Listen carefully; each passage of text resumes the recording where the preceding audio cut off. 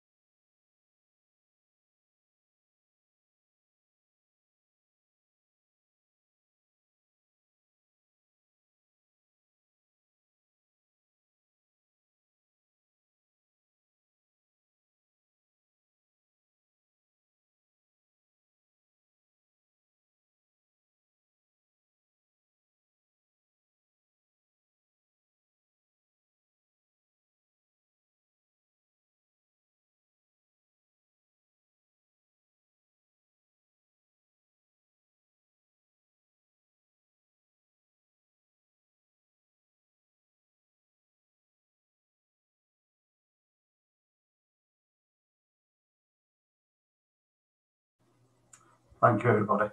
Appreciate that. Right, moving on to business.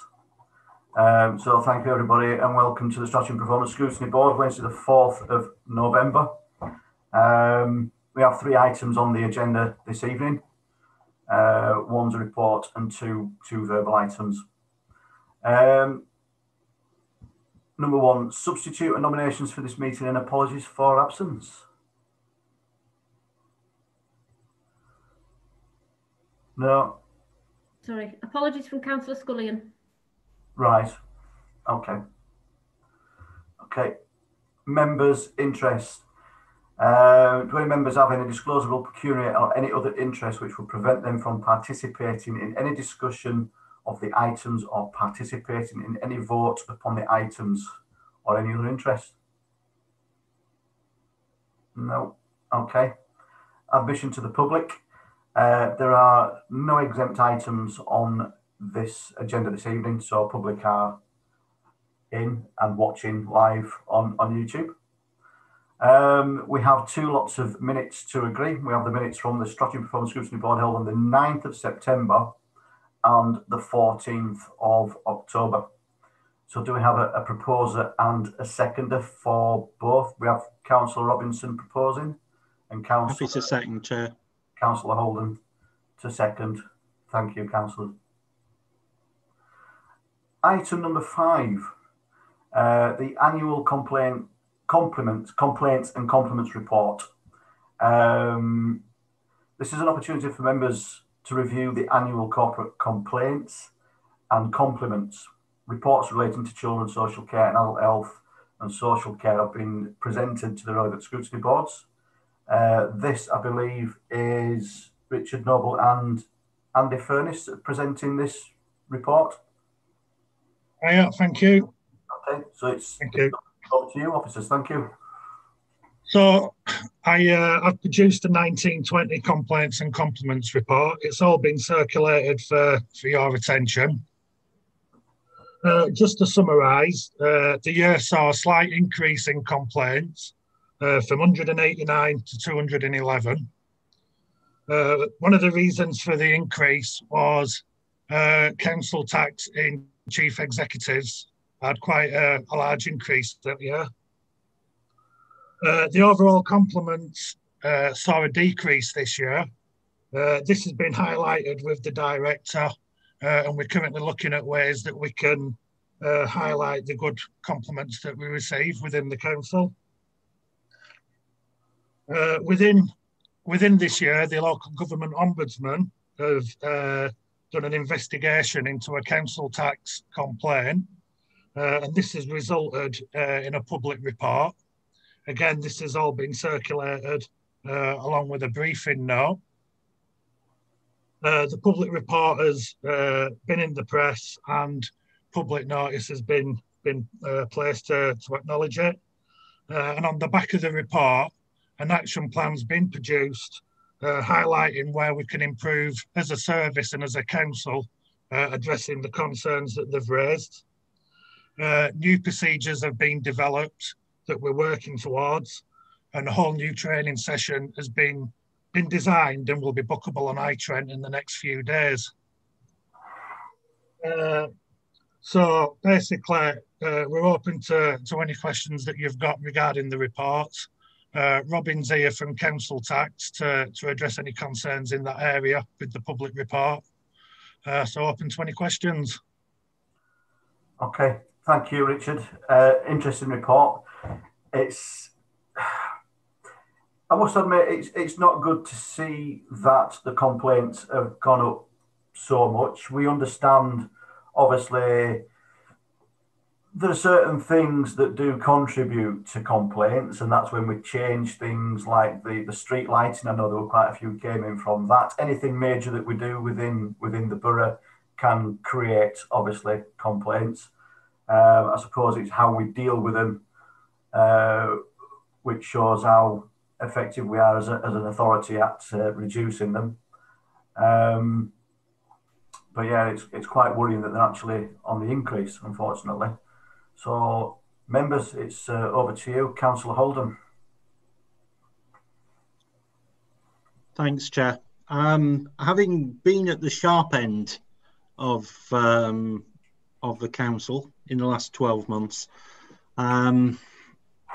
we've just got to get better in many respects. We do a lot of stuff that is very good, but quite often miss out on some of the finer detail.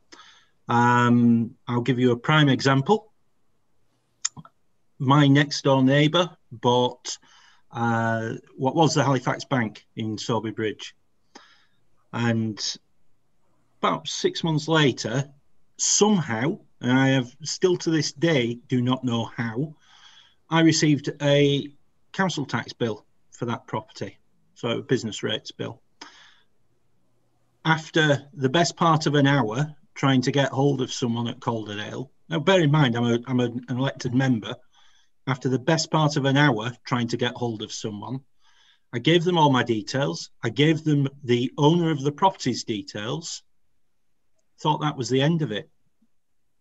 And yet, another 6 weeks later, I still got another bill in my name for a property that I have no financial interest in. I have no connection with whatsoever, apart from the fact that I held a bank account with the bank in that building when it was open as a bank. That is the only connection. We've got to make sure that our information systems are functioning 100%, and they obviously aren't. You know, so whatever we've got to do to tighten up, whether it's an IT issue or whether it's a customer services training issue, I don't honestly know the answer. The people at the coalface will know the answer, but we need to tighten up on these things. You know, if I'd have been a normal member of the public, I would have been quite within my rights to place a formal complaint against Calderdale. You know, now as it happens, the matter's been dealt with, but it's not good enough. You know, we need to get better, and we need to learn from mistakes such as the complaint that's been lodged, and any others that occur. Now, obviously, I don't know how many others occur and they're dealt with before they get to the point where they end up at the Ombudsman. But, we just need to get better at dealing with things straight away in a timely manner. Thank you, Councillor Alden. Sarah? Yeah, if I could just come in there and say, you're absolutely right, Councillor Holden. We do need to do better, and that's absolutely the direction that we're heading in. We're doing everything that we can to make sure that the systems that we have in place support us in providing great customer service. And I'm sorry that you've had a really poor example there. The number of complaints that we get as an authority, if you compare those with the number of transactions that we do with the general public throughout the year, are very small. And I think that's a reflection of the fact that generally our service is good, but that's not to take away anything from what you just said. That isn't a great experience, and we will do better next time. Thank you, Sarah. Robin? Yes, just to echo what Sarah said, really, I mean, that's obviously from a customer service point of view. I'm obviously operational lead for council tax, so it's not good to hear that these things, even though what you mentioned, council, was a business rates. It's, with similar things, obviously with council tax and business rates, it certainly shouldn't take the length of time it took, and there should be answers a lot quicker as to why that was done. So again, just to echo what Sarah said, we do need to tighten up, if you like, and get better. We do have quite a few complaints coming through, the complaints and compliments about council tax. However, most are dealt with in-house, obviously, before it goes to the Ombudsman. And even those that do, I think Richard will probably back me up on this, that most are dealt with in our favour. But yeah, there's certainly from your own experience and from one or two other customers, we do need to make sure that the customer can get through to us quickly without any issues. And also we can resolve the problem, as soon as possible. Okay. With the complaints that we've had, have we actually managed to identify what the issues are that's causing these complaints in the first place?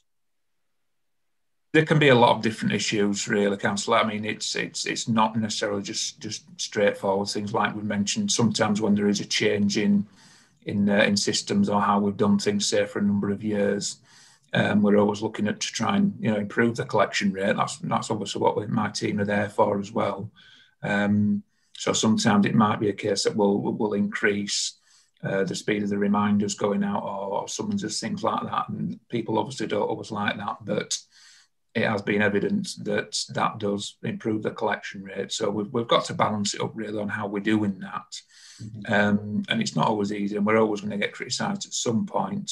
But again, the customer service side of things is something that, we certainly want to be on top of. Okay.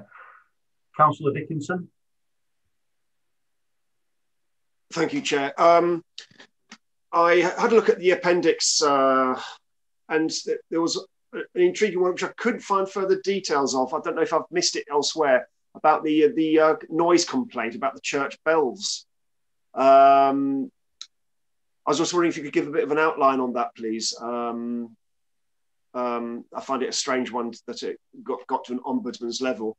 I don't know if anyone else saw any further details about that particular case on the other members. Yeah, was that one of on the public report, was it? Yeah, I think it's published on October.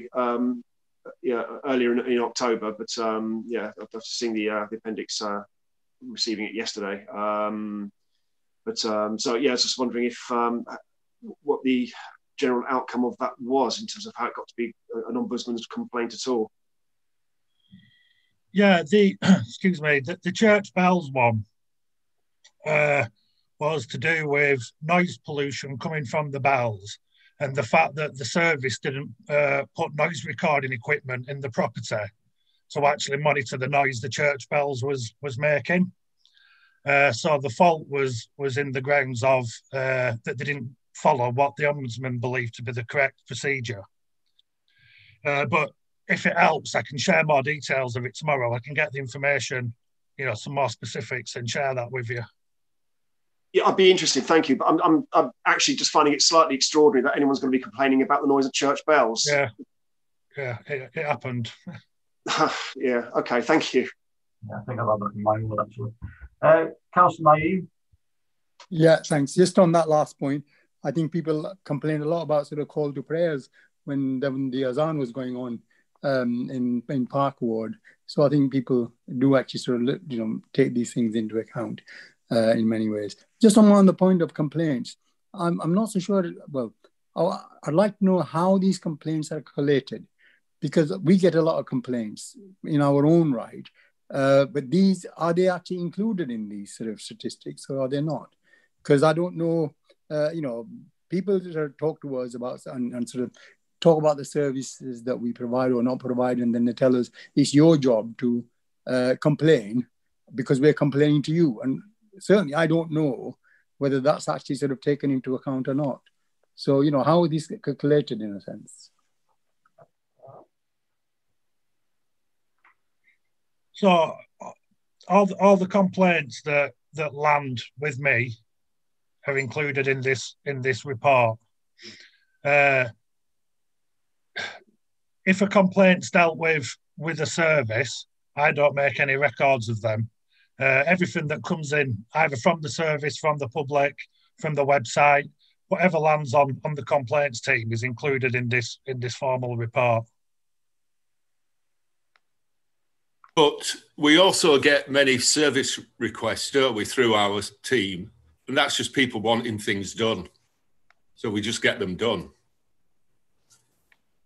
Yeah.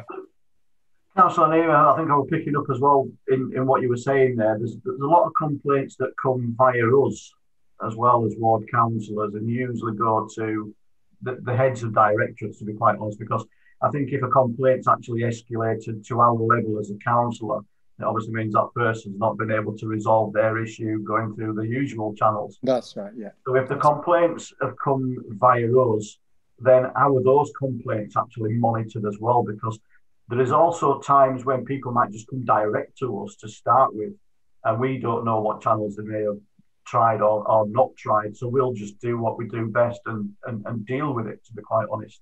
So I know I mentioned the other day that I wonder if there's an email we can also add to the system when we are complaining to somebody like yourself. Sarah, I'm coming at this point. Sarah? Yeah, just to really, if I can just cover what Richard and Andy were saying there. As a local authority, what we want to be able to do is to deal with any inquiries or concerns that are raised by the general public. And we would deal with those as we would deal with any other request for information, request for service, as Andy says, and we'll just deal with those and get those done. We will record a formal complaint where somebody says, I've tried to get this sorted out and you've clearly not done what I needed you to do. I need you now to investigate it. Because the issue and the purpose of a complaint system is to investigate what's gone wrong and what's led to the complaint, and to learn from that experience so that we can keep improving the way we deliver services. So things that come through to you as councillors, we would expect you to know who to speak to and who to get it dealt with. And as long as it's dealt with in a fashion that the resident or business is happy with, then we wouldn't record that as a complaint. No. Right. I think we should, because at the end of the day, I mean, I can have 5 or 6 complaints a week sometimes. And all those complaints to us as ward councillors could really add up at the end of the year. Councillor Holden? If you want to... Sorry, Sarah. Do you want to talk on that? Okay. Just following on from what Sarah said, and I think we've got to be very, very careful on this front, because I mean, we do filter out quite a lot of earache from the community, you know, without a shadow of a doubt. But there are 2 distinct differences. There is someone complaining about a streetlight being out, or dog fouling, or whatever else. That's just general. Is it a complaint, or is it just raising an issue with us? You know, and that's what we've got to be very, very careful of. To me, a complaint is someone complaining about a light out half a dozen times over a period of 12 months and the council doing absolutely nothing about it.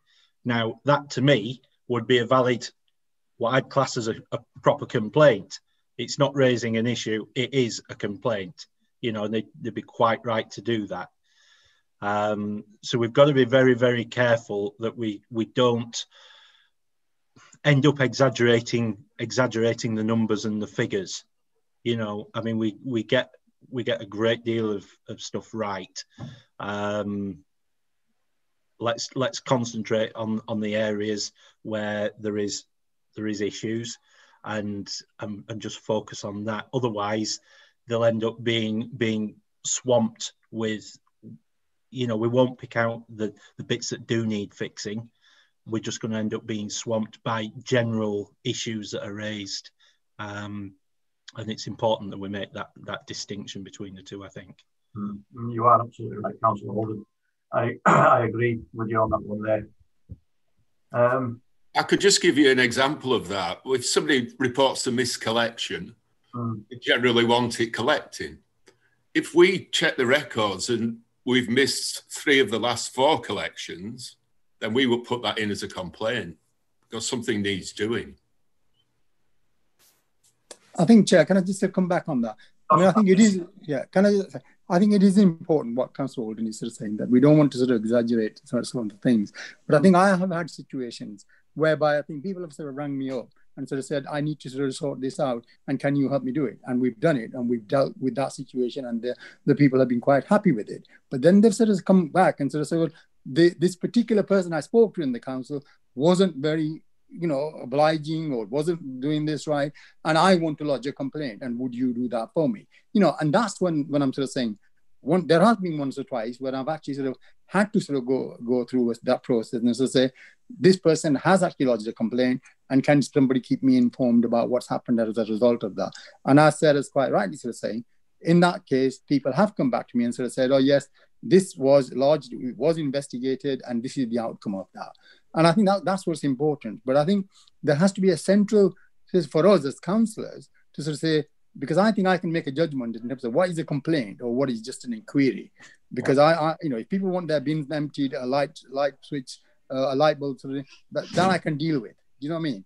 But it's just making sure that there is a system where all complaints are actually captured. So that's what the point I was trying to make. Yeah, yeah. And is that something then you think we can actually look at, Sarah? Sarah? Yeah, we already have that system, Councillor Bellinger. We have a system where people can lodge complaints either online, over the telephone, send an email in, and they all get recorded on Richard's system. So that system's already there. I think probably after the meeting, Richard, if we could just share the link from the website with the members of the committee, that would be helpful. Yeah, I'll do that. So when it gets to the stage then that we have to get involved with a complaint from a constituent, then that actually gets logged into that system. Yeah, the online system. I think again, if you... Sorry. Go on, Richard. Yeah. No, yeah, I was just saying the online system, if it's used on the website, once it's completed, it will automatically email through to myself. So everything that goes through that system, we will have oversight of from the beginning. Right. Well, the thing is, we don't usually, I don't, and I'm sure most members don't use that system. We go direct to the heads of that directorate with our complaint, because that way we know we're going to get things done. Or to the cabinet member even. Councillor Holden. Sorry, Sarah, I'll come back to you. I'll let Councillor Holden come in. Just like to ask a quick question with regards to vexatious complainants. What sort of numbers are we experiencing on that side of things? Currently, I think we're on 4 or 5 at the moment. We only had 1 or 2 until before lockdown, and then we added about 3 during the last lockdown period. But we've not, the ones that they've been made vexatious. They've been known to us for a while, but then obviously as lockdown started, they had, you know, more contact with us, and so we've gone through that process. So I think it's 5 we've currently got. Our vexatious complaints then, do they actually add to those numbers that we're seeing here today? Not particular. I know 2 of them, for example, their complaints were from years gone by, but they still keep coming back with the same complaint, wanting an outcome that's not feasible. So we've just made the decision to stop contact with them. Okay. And is that legal? Yeah, it's all done with an appeal. Ian's aware of them all. He's the appeal contact, Ian Hughes. Okay, thank you. Sarah, sorry I interrupted you before. You were going to come back in. No, that's okay. I'll just cover on the vexatious complainants as well while I'm on, if you don't mind. Just to say that it's not a decision that we take lightly. We're here as a council to take feedback from the people that we serve, and we want to hear from them if there's things that we can improve on. Unfortunately, we will always get some people who don't want to listen to the answer that we've given. And when we give them the opportunity to appeal to the Ombudsman, and the Ombudsman also doesn't find in their favour, they don't want to accept that. And we've only got a finite amount of resources, and we need to make sure that we direct them in the right way. And contact with people that isn't adding any value to the community is not something that we can manage anymore, I'm afraid. So that's in terms of vexatious complainants. Just to say, in terms of complaints from councillors, where you do escalate them to senior officers to deal with, anything that comes my way that I'll look at and think, actually, this is not just a request to get something done. This is a genuine complaint about the way this person's been dealt with by us in the past, then I would ask Richard to log that as a complaint. And I know other assistant directors and directors do exactly the same. Okay, thank you. One of the things I've been reading, and that's in the public report, which was sent out, and that's the recommendations from the Ombudsman. The council must consider the report and confirm within 3 months the action it has taken to, or proposes to take. The council should consider the report as its full council, cabinet, or other appropriately delegated committee of elected members, and we will require evidence of this. Can I ask how this is progressing, if it's actually been taken on board? It's also said the council should also review its complaints procedure. If it intends to continue with a one-stage procedure, it should ensure it has a system so that a senior manager not involved with the matter complained about carries out the investigation. Can I ask if this is underway? Sarah? Yeah, just to be clear that you are that relevant elected member body to consider the report. So that's why we're bringing it to you as in terms of scrutinising that report from the local government ombudsman. So you're fulfilling that particular part of the requirements from the ombudsman.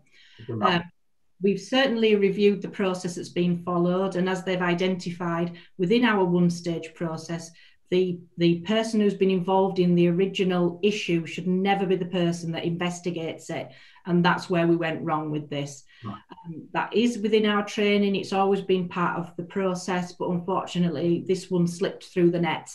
But Richard now has more robust methods in place to make sure that that doesn't happen again in the future. Okay, fantastic. Members, any more questions? Okay, just a quick one then. Compliments. So let's go from something negative. Let's switch it to a little bit positive. We all love a compliment.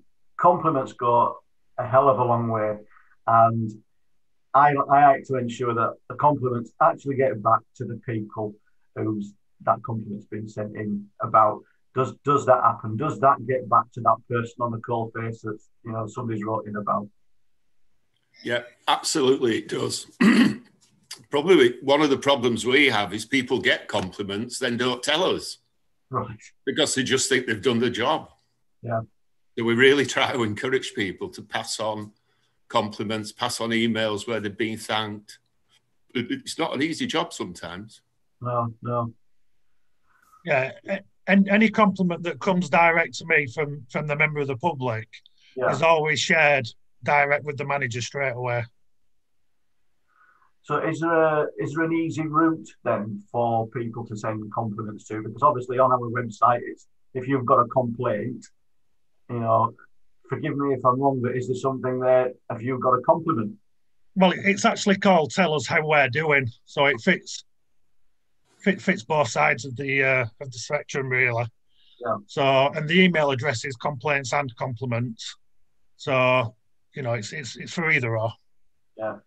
Because I know the figures on the report are not very high, are they, with regards compliments? No, they had a decrease this year in the reporting year. And I think this next year as well is going to be the figures are going to be quite different, I should imagine. Yeah. 19 and 2021.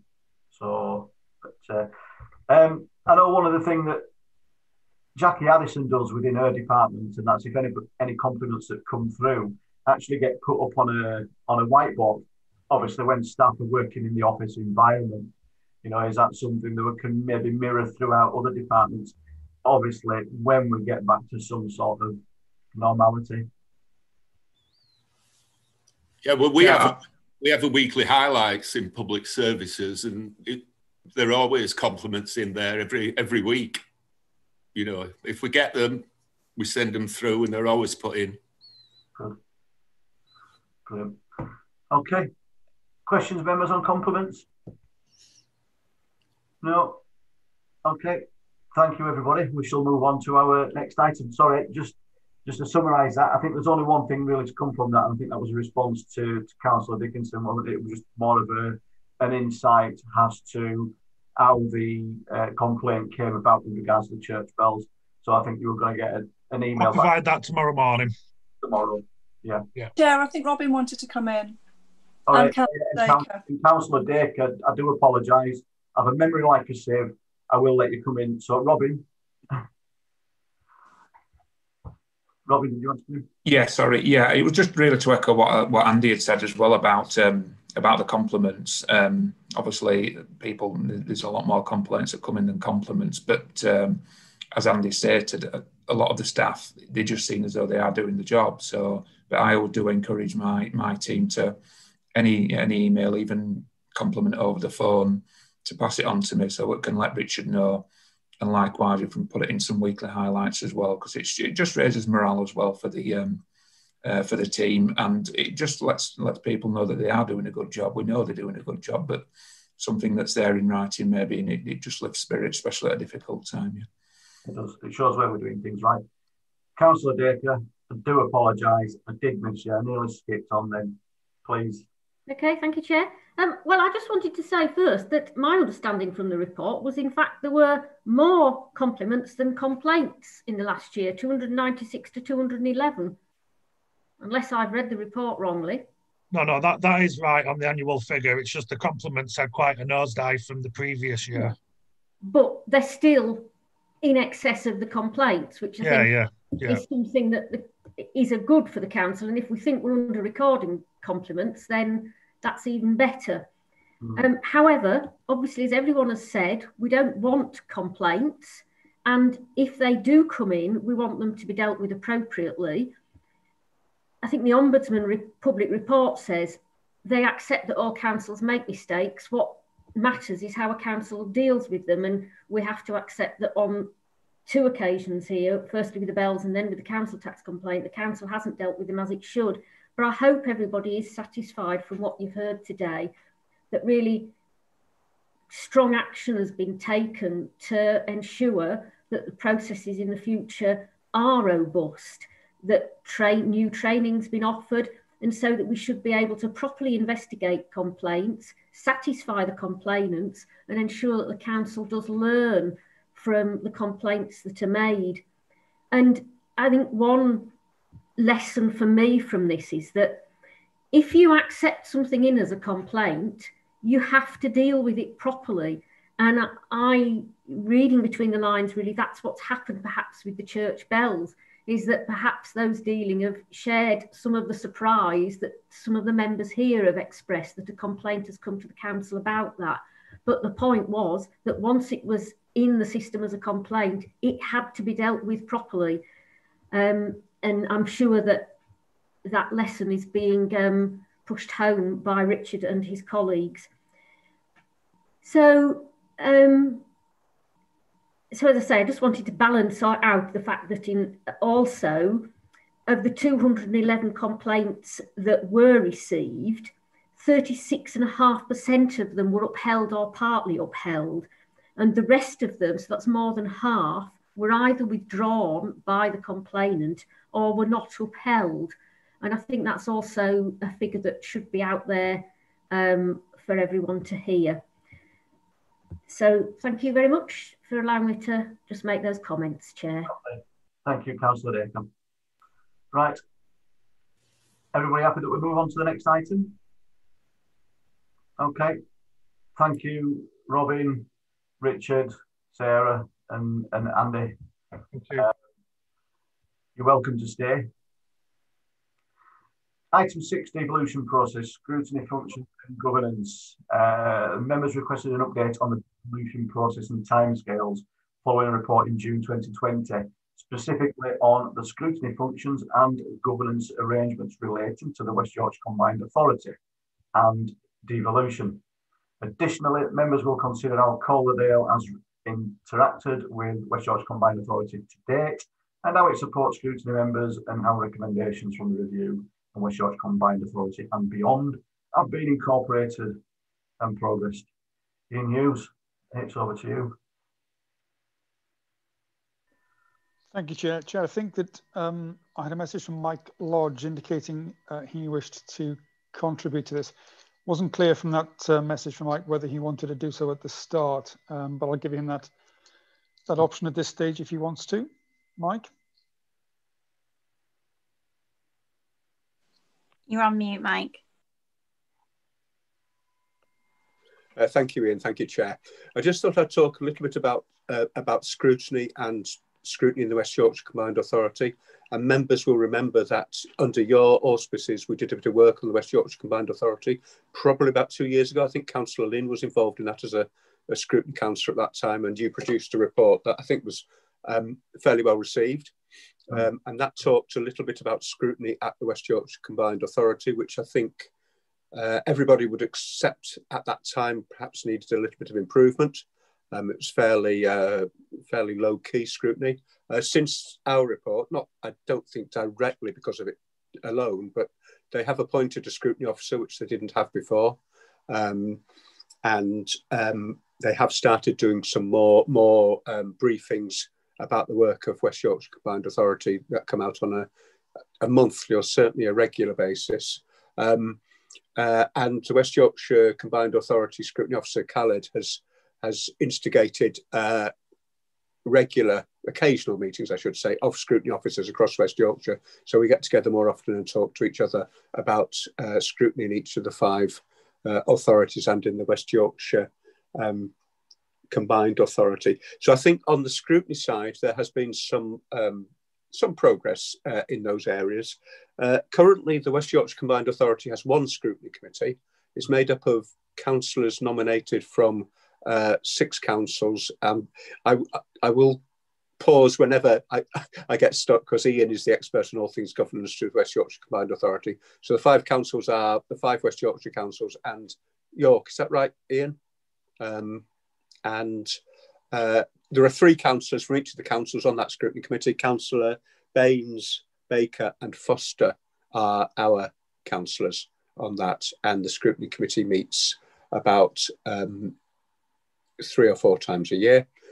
They also have a practice whereby the chair of that scrutiny committee always attends full meetings of the West Yorkshire Combined Authority and has speaking rights. Isn't a member of that.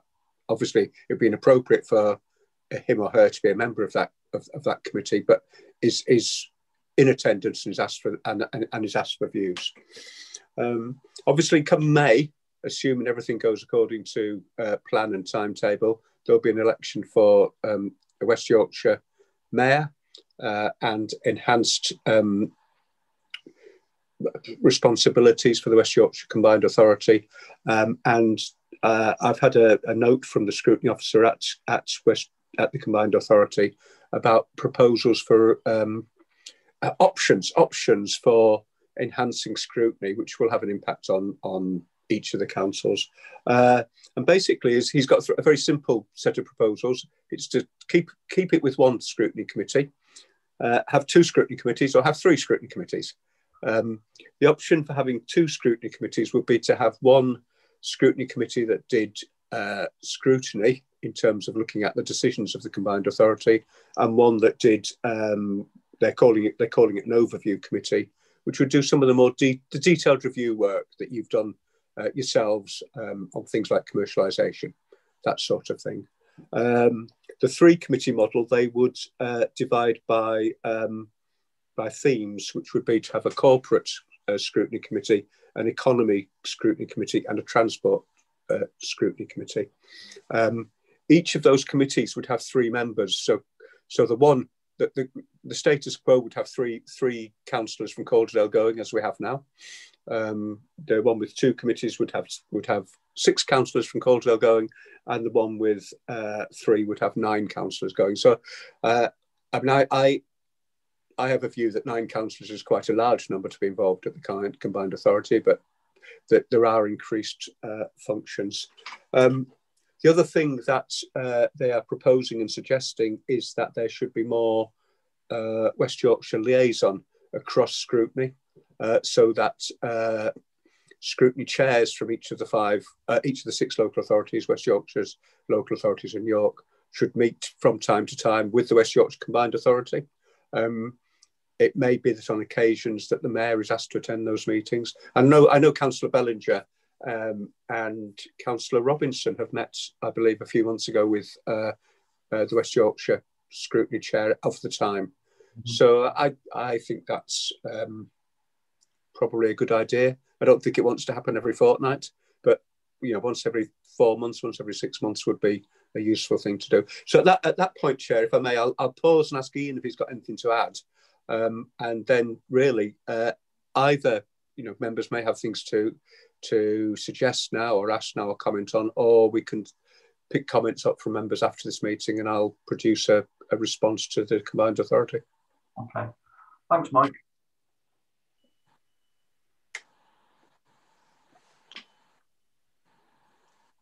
Ian? Yes, thank you, Chair. That was a very useful summary from Mike, thank you, of touching on the current arrangements and some of the thinking around what needs to be done to enhance the scrutiny process, bearing in mind that the mayoral combined authority, if it comes into existence, will obviously be tasked with a significant increase in its remit. So just to perhaps summarise then, that the position at the moment is that the mayor, or the duly elected mayor, and the combined authority will be scrutinised and held to account by the existing combined authorities overview and scrutiny committee. Those arrangements, however, as Mike has indicated, are currently under review, and there is a working group of that overview and scrutiny committee which is exploring what additional scrutiny arrangements might be put in place to reflect the introduction of the mayor, the scrutiny of additional mayoral and non-mayoral functions, and any statutory provisions that additionally are provided to the mayoral combined authority.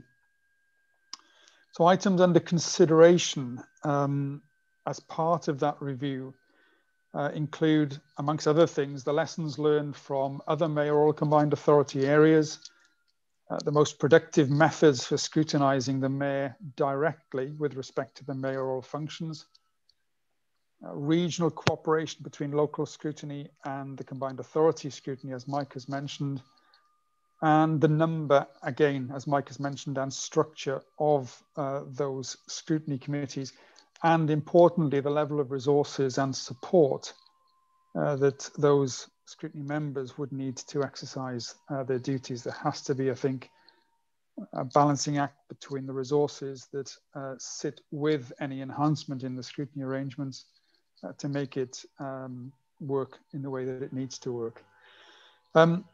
So again, summarising where we are at the moment, the Combined Authorities Overview and Scrutiny Committee, that will continue to have the power to review and scrutinise the decisions made or other action taken in connection with any function which is the responsibility of the Combined Authority.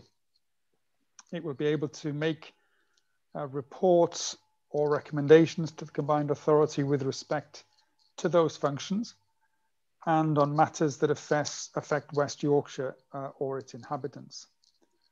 And it will also does have the power to require any Combined Authority member to attend a scrutiny meeting to answer questions. Now, following the introduction of the elected mayor, the Overview and Scrutiny Committee will also have the power to review and scrutinise the decisions made or other action taken in connection to the discharge by the mayor of any mayoral functions, and make reports or recommendations to the mayor with respect to those functions, and require the mayor and any deputy mayor and any portfolio holder to attend scrutiny meetings to answer questions.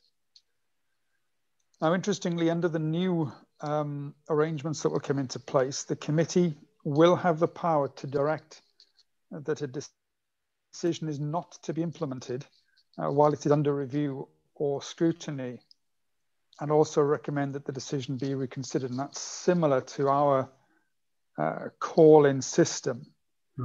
But though those powers extend to decisions taken by the mayor regarding mayoral functions, so extending that over and above those that currently exist as far as the Combined Authority is concerned. There will be, in addition to what might come into place from those that Mike mentioned, there will be separate oversight and scrutiny arrangements to be carried out by a police and crime panel in respect of the PCC functions that have been transferred into the mayoral Combined Authority. And that would include any actions or decisions of the mayor and deputy mayor for policing and crime, which is a requirement, again, as you know, of the mayoral Combined Authority. So, Chair, there was due to be a workshop of that Overview and Scrutiny Committee working group. That was postponed, unfortunately. I think that was due to sit yesterday in order to report back to a meeting that's taking place next week. So there's a fair bit of work that's underway. I can't obviously give an indication of what the conclusions of that working party will be or currently is, because the report hasn't yet taken place to the group next week. But it's something that can be updated as that progresses. You're obviously all aware that there's been a slight delay in the process to take this through the next ratification stage, but that is scheduled now to happen on the 25th of November, both at Cabinet and Council, in order for the legislative process of the laying of the order, the formal order that sets up the Combined Authority, the mayoral Combined Authority, to go through its legislative stage through Parliament. And then we prepare for the election process for next May. So hopefully, Chair, that gives you an understanding of the current arrangements, the thinking that is taking place around what needs to happen to bolster those current arrangements. And that will evolve over the next few weeks, if not months, in the lead up to the creation and formation of the mayoral Combined Authority. Okay, thank you. It's really interesting, that, actually. I'm really looking forward to this, to be quite honest. It could mean a huge difference to us as an authority, I think. Councillor Lynn, you wanted to come in at this point? You're still on mute, Councillor Lynn. Chair, I'm quite happy to come in after members of the panel have come in, you know, because I'm no longer a member of the panel. I have to keep reminding myself. So I'm happy to come in. I keep forgetting. Ian, sorry. Sorry, Chair, if I just also, just the important issue of the continuation of the legislative process in order for Parliament to be able to do what it needs to do to allow us to create the combined authority by next May is the gain share funding for this current financial year will then be secured. So that's why it was necessary to just really tweak the sitting of council this time in order for that to continue to be a process that's undertaken. Right. With regards, obviously, the scrutinising of the mayor's position and the mayor's decisions. If obviously the three options, either the one scrutiny meeting, the two or three scrutiny boards. Obviously, if there's only the one scrutiny board, it's quite a lot of work probably to undertake then, won't it, if they're having to deal with the usual scrutiny of West Yorkshire Combined Authority, as well as the scrutinising of the mayor's decisions. How do you envisage this working if they actually went for option one? Do you think it's something that's doable, or do you think they may struggle? I think it's important to realise, though, that many of the combined authority functions will be subsumed into the role of the mayor. So it won't be the case that there'll be a doubling of the functions that are being considered by overview and scrutiny, because they will just be differently placed. Right. So I do accept, however, that there will need to be a thorough understanding of the level of scrutiny that's appropriate for a mayoral combined authority, because of the way in which the mayoral role is undertaken and the decision making that sits alongside that. And that is why obviously we're able to benefit from looking at existing combined authorities and see what has worked well and what the level of scrutiny processes needs to be for an area the size of West Yorkshire and the type of decisions taken. I suspect there will be some sort of enhancement of the scrutiny process, some additional members required from each of the constituent authorities, and probably more than the one overview and scrutiny committee. I think that those options that Mike mentioned will need to be implemented in some way. Which of those, I think, is not yet clear. But we will benefit from previous experiences around the operation of this. But again, some of it will be a requirement to see exactly how it progresses, and the need to review that after a period of time of the West Yorkshire Combined Authority being operational. Okay. And you see that if they do go to the three scrutiny boards, what pressure that might put on us as an authority? Do you think there'd be more support needed from us at Calderdale, or would it just come from Wicker themselves? That's a very good question. With an enhanced scrutiny function of that size, then there's going to need to be, I think, a recognition that you can't just have one scrutiny officer dealing with that. It would be, I think, a resource that would be too difficult for that to happen. I think Mike's indicating he may have some further detail from the conversations he's had. Mike? I was actually going to sort of develop on one of the things that I've observed by looking at the West Yorkshire Combined Authority. So you as a scrutiny board meet monthly. You know each other as a team because you meet regularly together, and you meet each other in different settings on Calderdale Council. The Combined Authority Committee currently is 18 councillors nominated by three councillors from 6 councillors nominated. They only get together for that.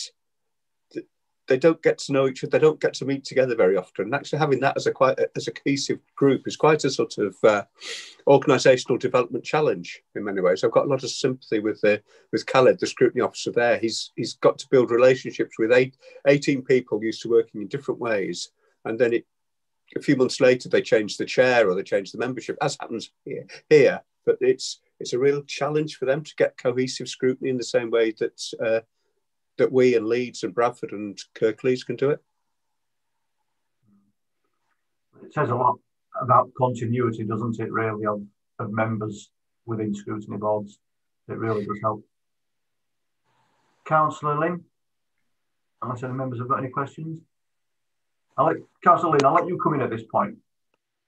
Right, okay. Yes, well, just to say thank you very much. I'm glad this is on the agenda. And I wanted to say that part of the reason why we did that report a couple of years ago, which Mike was fantastic in terms of pulling together, was because really, I had two particular concerns. One was that, I really wasn't sure to what extent the combined authority was the subject of any genuine sort of effective scrutiny process. But the other, and I think it's just been touched on about resources really, and the other was about the extent to which Calderdale Council was able to commit resources to support members of Calderdale Council who actually were participating in that scrutiny function really. Because I think that's really, really important. So I would look forward. I think it's really positive that in a way, because we're a couple of years behind some of the other regions that have had mayors, I think it'll be really important to kind of learn from them.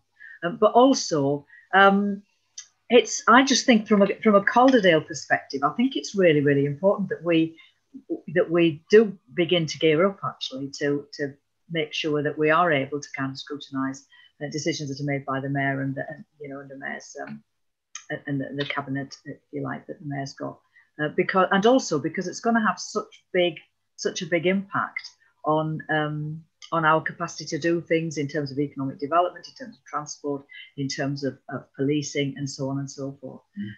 So I don't envy the officers and Ian having to kind of and Mike having to sort of tread a path through this, but I'm really pleased that the scrutiny panel has actually started to think about this. And my own view would be that it's strategy and performance by, as the name suggests, that really is the one that ought to be able to contribute possibly members towards that new scrutiny function, but certainly some experience and expertise.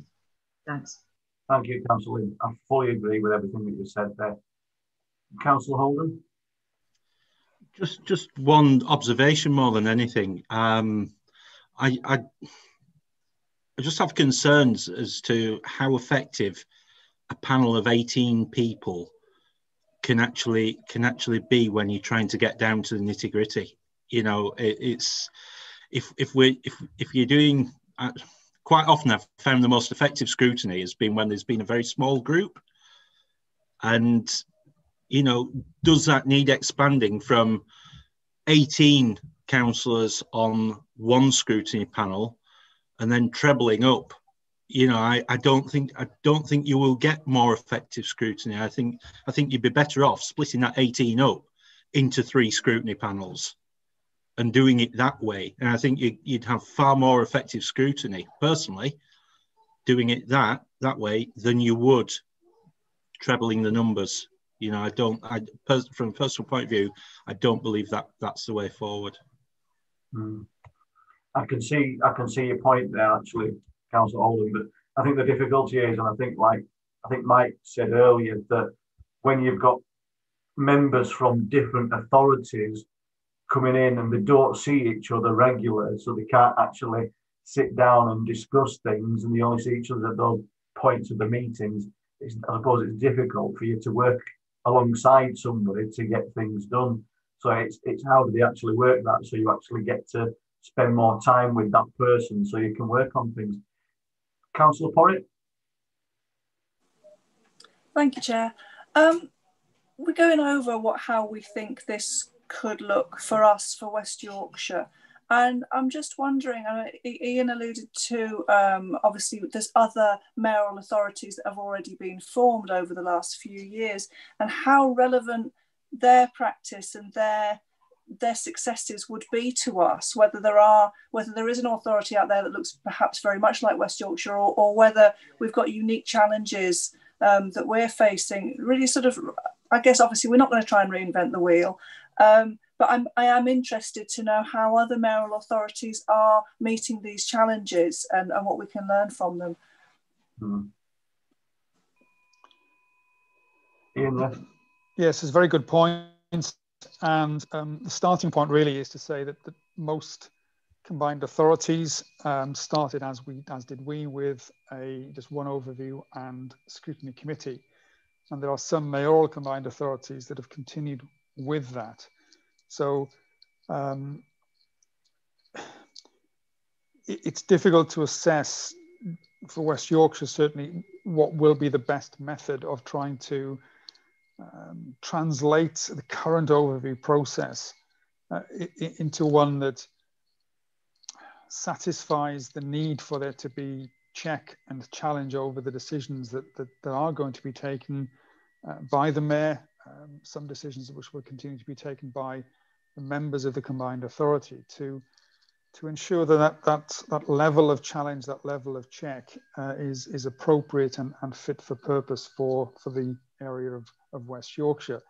Some authorities, some combined authorities, some mayoral combined authorities have continued with just the one overview and scrutiny committee, and there is criticism that is not sufficient. So I think the work that's underway is listening to those comments and trying to ensure that what is introduced for West Yorkshire come next May start off with a recognition that there needs to be an emphasis upon scrutiny that really does have the ability to look at the type of decisions that will be taken by a mayor. And that is a very interesting proposition for this area. It's not one that we will be used to. And some of those powers are very important. There would need to be an understanding that is going to be something that is capable of being challenged, and that there's a very straightforward process in place to enable that to happen. And I think there's a fair bit of work yet to do between now and next May, just to describe that once the work has been done and the decision taken as to what processes will be in place, how many scrutiny committees there will be. And that will include further discussions with other mayoral combined authorities. There are some which are, Greater Manchester is far too big to be a model that we look at, but there are others across the country that we can consider and learn from. Okay. Is it 9 or is it 11 that's in Manchester authorities? 10, right in the middle. We're 5 of them. So yeah, if you've got 3 from each authority, then you yeah. Plus, Manchester obviously has the health element within it, which obviously we don't have in West Yorkshire. So there's a massively complex process as part of that as well. Okay. There's not a lot of time left either, is there? It's up against us now. Then we need to get this in place by May. I think of the issues that are being considered and of the work that needs to be undertaken, this is an area that is advanced, and I think to allow for there to be those discussions that need to continue to take place, it's not under a significant time constraint, to be honest. Okay. Any more questions, members? No? Okay. Appreciate that. Thank you. It's really interesting, actually. It's really good to see. And it'll be interesting to see what actually happens in the future with this, and how we as an authority could potentially benefit more, hopefully, from this as well. Okay. Right. Moving on from that item. Item number 7, Democratic Services Virtual Meetings. Members requested a progress report on how meetings have taken place during the pandemic and any learning or opportunities that may have arisen from this process. What learning has there been and what will be taken forward? Has the remote working made for more inclusivity, work-life balance and increased transparency through use of the Council's YouTube channel for streaming? Members are also keen to better understand the potential longer-term impacts that these may be and any possible legislative changes that could alter the future ways of working. Ian, this is you again, isn't it, I think? It is, thank you, Chair. Members have to erase the time that elapsed between 6 p.m. this evening and 6:20 PM, please. Why? What happened? Exactly. Thank you. Nothing. In all seriousness, I think we have to recognise that occasionally there will be slight technical glitches, and systems do not function quite as you expect them to. I'm amazed sometimes when I log on first thing in the morning that my computer seems to want to do it in many different ways, even though it did it perfectly well the previous morning. It suddenly asks for authentication, which I've no idea what the password for that is. So it's strange how it happens sometimes. So a recognition that we will always have technical glitches. Having said that, I would also like to say and compliment not just the members present on this board this evening, but all 51 members of Calderdale Council for the speed and the good humour and the cooperation that has been shown by you all with almost overnight a switch to a virtual meeting process. And from my personal take on what I've seen when I've been in meetings, and particularly the last council meeting, I think that the systems have worked amazingly well. They have provided members with the opportunity to discuss, debate, and comment upon things that need to be debated, need to be commented upon, and need to be discussed in the way that has taken place. And the quality of the debate, I don't think has been affected by the fact that we're doing so by way of thumbnails on small laptop screens. So my compliments to you all.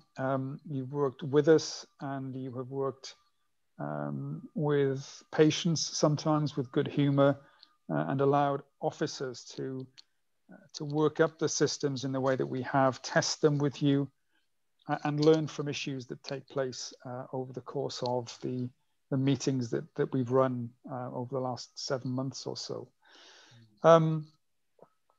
So what has worked well behind the scenes, there's been a great deal of work undertaken by a combination of all of the committee admin staff, IT staff who have worked tirelessly to ensure that the systems work, that they are capable of being able to take the numbers that we have sometimes in meetings. And I think the council meeting got up to about 70 members all on the meeting at the same time, combined with officers.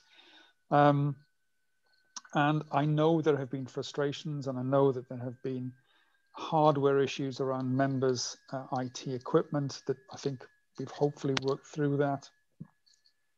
Rolling out the introduction to 365 has added to some of those issues, but again, I think that the dedication and commitment of the IT officers in particular have allowed that to work through as well as it can. So I would look to endorse to members the need for there to be, at some point in the future, and there is a cliff edge that's coming at us for May of next year, where unless the regulations are renewed, then there will no longer be the ability to hold a virtual meeting of any description for a public-facing council meeting that we hold. I haven't yet had any sort of significant steer on whether that is a regulation that will be renewed or extended. But again, a personal perspective on this is that having been through the processes we've been through, making use of the technology that we've made use of, allowing the public to participate and see the democratic processes in operation, it would be a mistake, in my opinion, if that was taken away again. I think there's a need for it to be recognized as a tool that can be used to enhance the inclusivity that's required, to enhance the ability of people who would otherwise find it difficult to get to a physical meeting space, and also enhance the ability that I'm sure there is an opportunity for people who would otherwise perhaps not look to contribute to meetings of this type would do so through this medium. It's an obvious point to make, but many people are so familiar with the use of technology and social media systems and find this method so much easier than going to a physical meeting, standing up in a room full of people and speaking. So it adds to all of that and adds to the inclusivity that's required. So I think there needs to be a recognition that this needs to continue. I think there also needs to be a modification of the regulations to allow for a hybrid meeting so that we can hold a physical meeting plus some contribution through the virtual process. Now that does bring with it further technical issues because of the need to combine those two. And I think we would need to work very carefully on that to ensure that the presence of screens in the physical meeting space allowed there to be that interaction that would need to take place.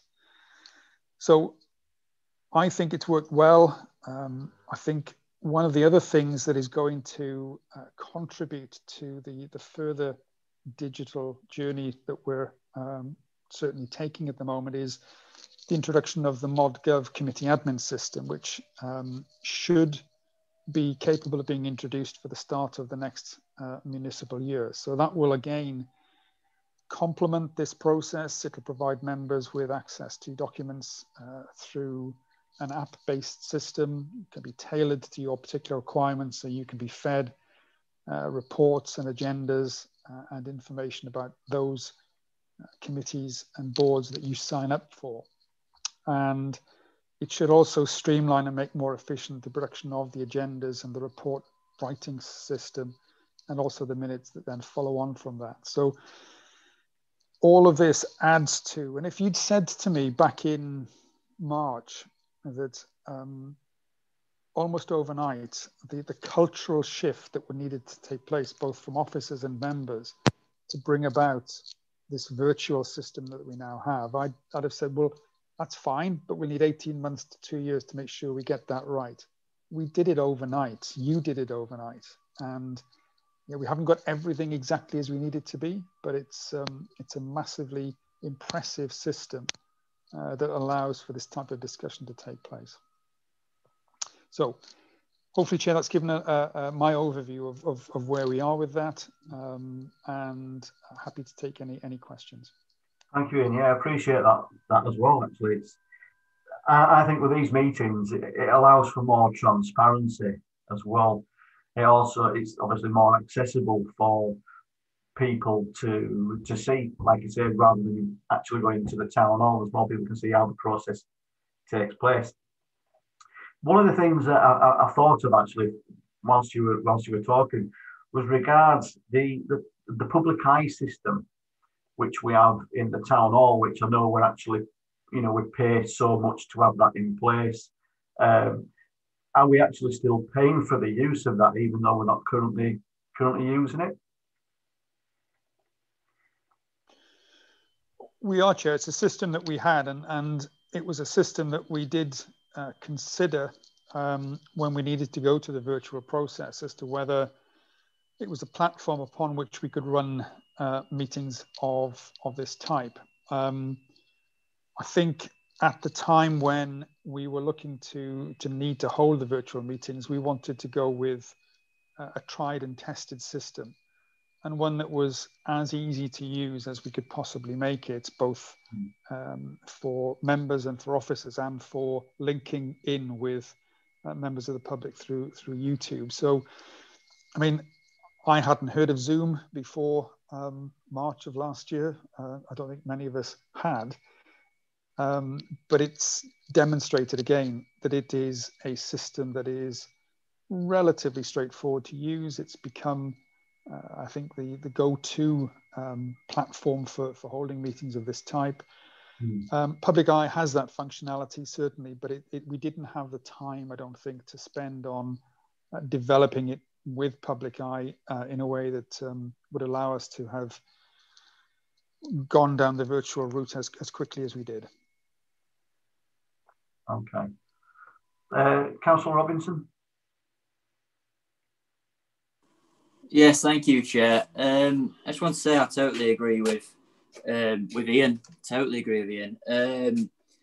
You know, Zoom meetings are absolutely great because they're more accessible for the public. They can actually get involved in the Zoom meeting without actually having to be there in person and having to go to Halifax. The YouTube system's fantastic. There's more transparency there. We're more democratically accountable, indeed, as well. Thinking of it selfishly as a councillor, there's always the issue when you are a councillor. You think, how long can I actually carry on? Because it does put you under a lot of pressure. As you go throughout your career, you end up getting more pressure in your professional job. You know, there's been times when I've struggled to get to town hall meetings on the M62, for example. That caused a lot of anxiety. So they're a super thing. You know, in the future, if I do, who knows, if I do end up going back to a professional workplace, who knows what's going to happen. But I can quite easily imagine myself zooming into a council meeting from my actual workplace after hours. It's such a progressive thing, virtual Zoom meetings, and we really do need to carry on. Now, I appreciate that it's down to legislation, national legislation. So I'm more than happy to, if we could send something from the council, I don't know, do a council representation to the government and say this needs to carry on. I appreciate that probably full councils would be better in person. I appreciate that because I do like seeing you guys in the flesh. And there might even be a system where we have a couple of scrutinies a year in person as well. But definitely, we've learned so much from this experience, and we might as well carry on. So, thank you. Okay. Are you putting a recommendation forward there, George? Yeah, happy to sign that, Chair. Thank you.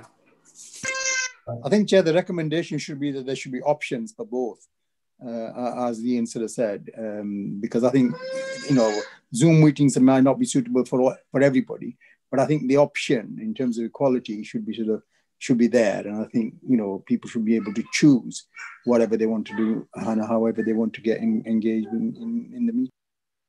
Okay. Cheers, Councillor Naim. Councillor Robinson, with regards to your recommendation is for us to actually push government then to continue this way of meeting. Yeah, I think taking Naeem's point, I think that the best way forward would be for us to, or for the panel to recommend that the council makes a representation to government to keep a permanent change in the law, which allows councils to have virtual meetings. And then therefore it's up to the council how we progress that. I think as long as we've got that flexibility there at a national level, then we as a council can decide how we choose to implement it. Okay. Well, I agree. I fully endorse that as well. Yeah, I support that. Okay. Members, any more questions? No. Okay. Councillor Porritt. Not so much a question, more a comment.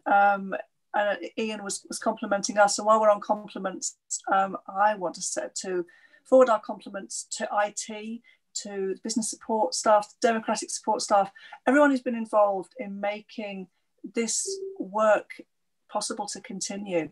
And we were up and running so fast. I understand we were one of the first local authorities to get over to virtual meetings, and yeah, this is what we do now. And I do miss sometimes going to the town hall. I don't always want to sit, you know, where I can hear my family eating in the next room. I would like to have that blended approach. I think that would be fantastic. Coming together 2 or 3 times a year and having the flexibility to do this.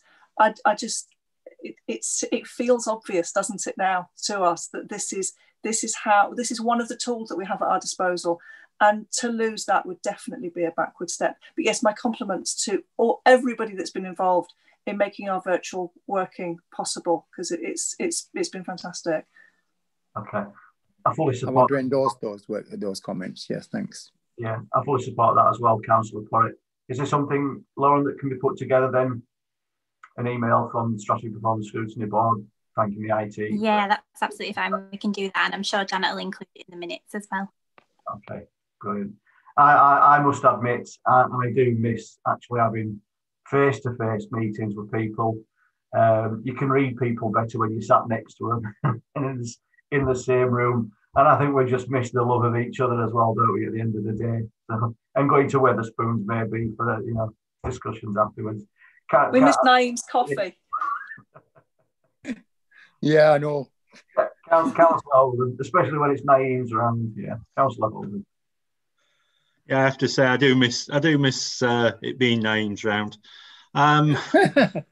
Just like to echo Victoria's comments, having worked in that industry, I know exactly what's been involved in actually implementing it, and no matter what we get told as a panel, it will be tenfold. The stressful nights that those guys will have gone through, working probably all hours to pull this off, has been nothing short of a miracle.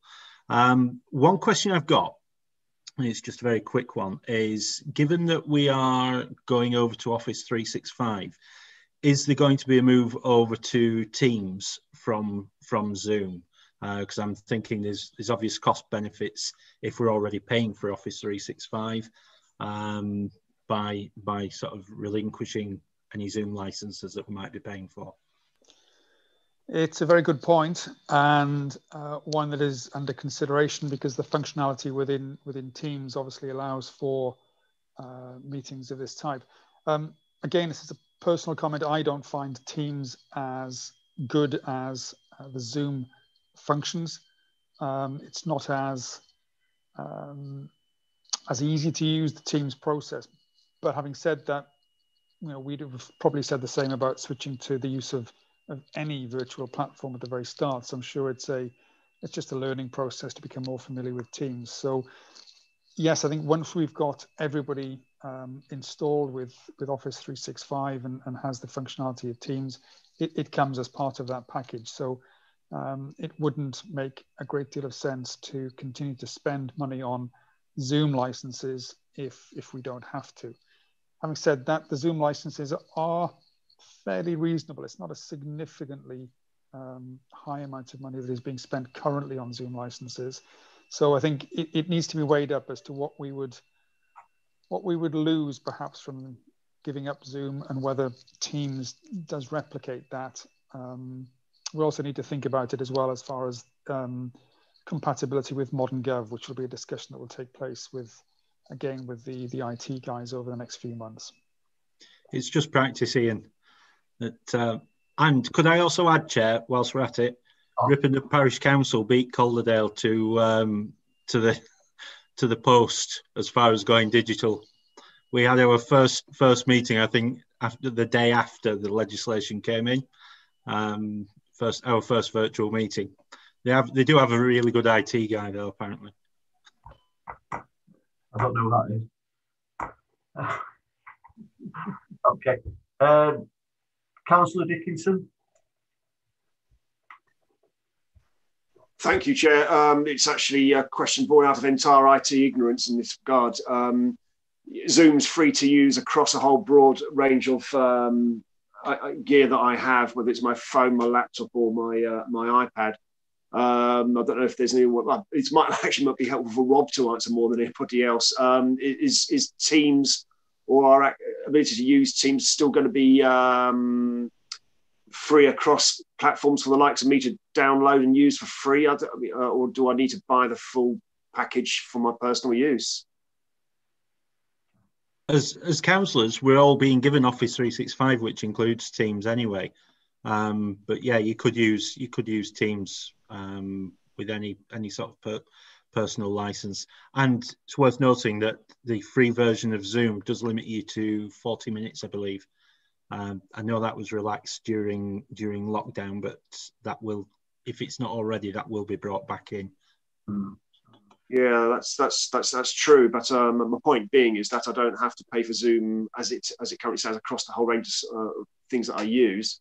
I'm just wondering if I would have to buy Teams or 365 or whatever it is for my personal use in order to be able to use Teams on other platforms for my scrutiny meeting, say, for example. But no, you'll get that as sorry, as you're put onto Office 365 through the council, you'll actually get Teams as part of that, and that can be installed on any device that you have. Gotcha. I appreciate that. Thanks, Rob. Yes, thank you. Councillor Dakey wants to come in with a comment on Teams.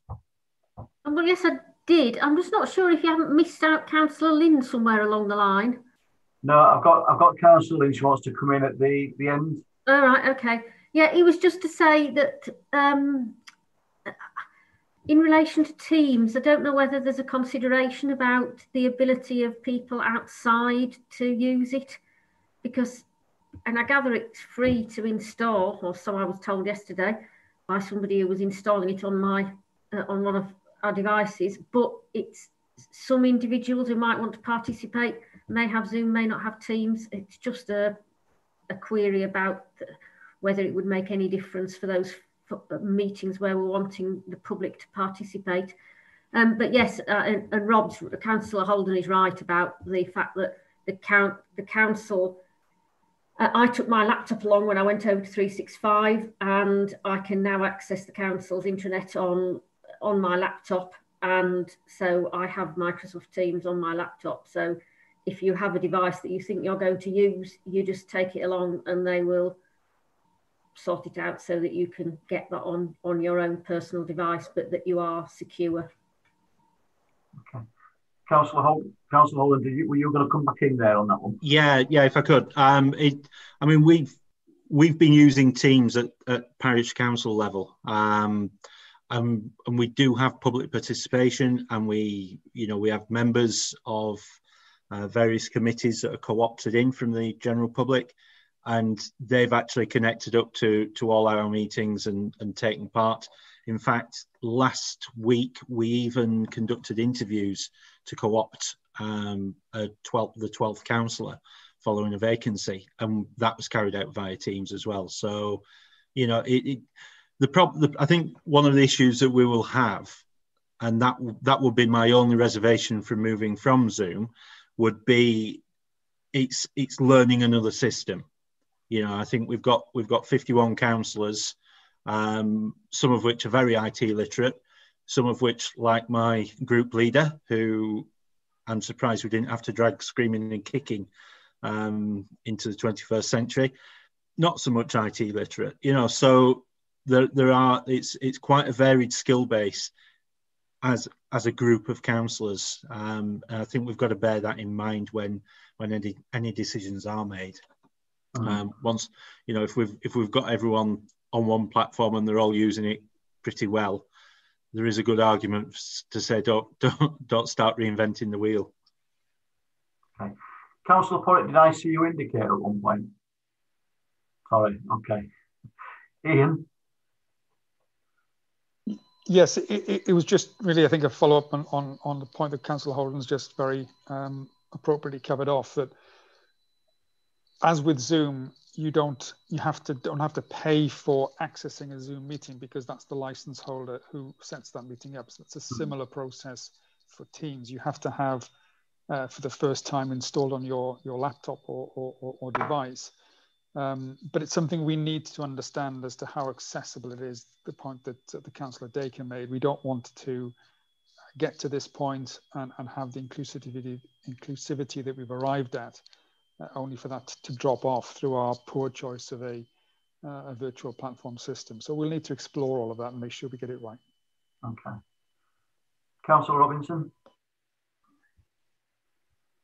Yeah, thank you, Chair. Yeah, totally agree. Whilst I think it's good to use Teams for the council, I think we do need to keep the Zoom license because it is much more accessible when we're dealing with other parties, even residents. So yeah, I'd ask you to keep Zoom license rather than just moving to Teams, because I can imagine it causing a lot of issues in the future, and we'd probably think, well, we might as well have just stayed on Zoom. So yeah, thank you. Okay. I think, Chair, can I just come in? I think as long as we are consistent in terms of what we use, because I think different people would use different platforms. I'm on the West Yorkshire Police and Crime panel, and they use Skype for example, and that's totally out of order because you know, I just can't get used to Skype, particularly when I've got Zoom and this. But Wakefield Council apparently, because that's where it's actually hosted from, they don't use anything else but Skype. So, you know, and some of our IT doesn't work with Skype, or well, certainly mine doesn't. So as long as there is some consistency that we do in Calderdale, it'll be all right. But I think we need to bear in mind what others are using outside West Yorkshire, because we have some interlink with other authorities as well. Okay. I mean, I'm a big believer in why try and repair something that doesn't need fixing. You know what I mean? So if it works, we stick to what works best for us. Councillor Lynn, I'll let you come in at this point. Yes, thanks. It's just a kind of minor point. I wanted to pass it on and see what Ian thinks about this. Somebody was speaking to me who had tuned in to look at a cabinet meeting, and had said that, and it was somebody who isn't, you know, particularly, terribly into politics or whatever, but was kind of confused at the vast number of councillors that were sort of on the screen, really. And because understandably, you've got your 6 or 7 members of the cabinet. You've got some officers on there, but then you've got other. So I just wondered to what extent we'd ever thought about having a situation where what happened was, you know, for example, the cabinet chaired by the leader, and you have people on there, but then when people are wanting to ask a question or whatever, then they're kind of like brought in. I don't know, maybe that sounds a bit bureaucratic, but it was just, I could sort of really see why somebody would say, oh, well, and that's that person, and who's that person? Because it could be quite confusing. Either that, or perhaps one needs to relabel people so that you put cabinet members so-and-so, so-and-so. So you don't just put the name of the councillor, but you actually put what they're on the screen for. And then people who don't have a label as being a member of cabinet just appear as councillors that want to engage with the cabinet process. But just a thought, and it may be that it doesn't affect anybody else, but it was just a comment I thought I'd pass on at this stage. Thanks. Sorry, Councillor. Yeah, I was just saying, just as we are basically in this particular meeting this evening. Yes, I think both you and Councillor Dacre have quite rightly have in brackets after your role as name as councillor, the fact that you are cabinet members. So I think that's something that we are hopefully implementing for every cabinet meeting that takes place. All other councillors should be named as councillor, and I have been spending the first 5-10 minutes of every cabinet meeting just renaming people if they've omitted to do that. So I've been tempted sometimes to think about more suitable names, but I haven't yet done that in a public meeting. So I think the latter suggestion, Councillor Lynn, is the better, to have, as far as possible, a depiction of the physical meeting that would take place. And in Committee Room B, we'd have members of the public there and councillors. And I think this is an addition to that, because you wouldn't know if you're sitting in the gallery in the Committee Room B who is a councillor who might be sitting next to you, because we've no labels that they hang around their necks. At least on this system, you can see who the councillor is, and you may never have come across that particular individual before, and you see that person, that councillor, for the first time, and you're told who he or she is. The waiting room system, I think, produces an artificiality that perhaps isn't as useful as maybe it sounds. It means that you have to remember to bring people in and out of the meeting, and it's difficult for the process for that individual who's there to make it known that they wish to ask a question. So it's it would be an added layer of complexity, I think, that that is quite simply solved by your suggestion, Councillor Lynn, that we make sure that labels are accurate and say exactly who the individuals are. Okay. Any other questions from members? Can I suggest that that's the recommendation, that we start immediately with the immediate effect, to be honest, because that does make a lot of sense, that everybody is actually labelled properly, and even officers with their job titles in terms of what they are, who they are, and as the cabinet members with their, and if all councillors could actually be named as councillors, it would be helpful. Yeah, no, I agree. I'll second that. I just wanted to say something, Ian. Not being picky. I think you might need some new earphones, because every time you speak, I don't know, it's not. I get this like whistle coming through my speakers. It sounds like there's a plane coming into land. I don't know if anybody else has picked that up. Sounds like that. Yeah. I don't know. It's your hearing aid, Paul. Yeah. Okay. I'll look into that. Let's recommend that as well. Sorry. Christmas is coming. I could do one of those fancy AirPods things. Okay, right. So I think that's it, isn't it, members? I don't think there's any more questions on that. I really appreciate that. It's been a good discussion, actually. In fact, all three have been very good discussions this evening. Councillor Lynn, sorry, were you indicating there? No? No problem. Right, okay. Thank you, Ian. Appreciate your time this evening on those two items. Okay. Final item is our work programme for 2021. Thank you, Ian. Lauren, I think this is... Yeah, no problem. Just to say that after the last meeting, that's been updated. So the version that members have got is the most up-to-date one. As always, welcome. Apologies, Lauren. I'm gonna cut you there. Let me just go back. I know Ian's left the room. Summarised from the last item. No problem.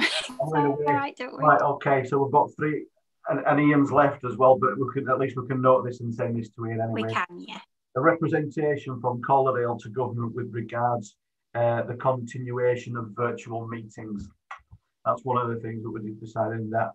An email of thanks from Strategy and Performance to IT, and the appropriate labelling of members in future meetings. Obviously, if it's a cabinet meeting, it's a cabinet member. Cabinet members, again, labelled as they are tonight in whatever other meetings they're in. I think so. We know how it goes. Okay, so they're the three things summarised from that last item. Apologise, I was rushing ahead there, trying to get the work programme done. Okay, moving ahead on to item 8. Apologies, Lauren. No problem at all. Back over to you. Yeah, so members have got the most up-to-date version there. So as always, just welcome any amends or comments to that. Also, just to mention that we had an informal scrutiny chairs and deputies meeting, and out of that, a piece of work was suggested by, I think, Robin, around sort of the street scene in Calderdale. Yes. Councillor Bellinger and Councillor Robinson have picked that up and said that it would be really good if we did a joint piece of work across S&P and Place. So you might have seen an email. We've had a few volunteers come forward and a few additional ones. So we're looking to set up a task and finish group around that piece of work in due course. So we'll get in touch with the members who volunteered for that. And then we'll do the bit of work. And then it's likely that the report will come back to Strategy and Performance with the Place members that have been involved for final sign-off. So if there's any questions or additions, happy to take them. Right. Okay. Is there any other members in this board that fancy joining us on that? I think Councillor Dickinson, Councillor Holden, you're both on. Yeah. And then we've got Councillor Caffrey and Councillor Audrey Smith, okay. And I think one other from Place. Should have written them down. Councillor Naeem? Was Councillor Naeem on it? Oh, Councillor Naeem's joining. I'm on it. Yeah, I thought so, yeah. I'm whistling again. Yeah.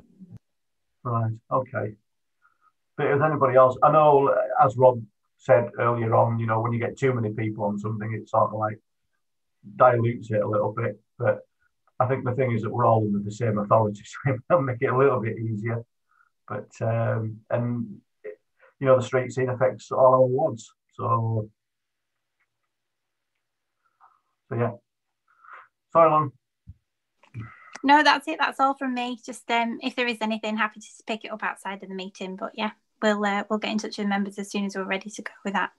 Okay, brilliant.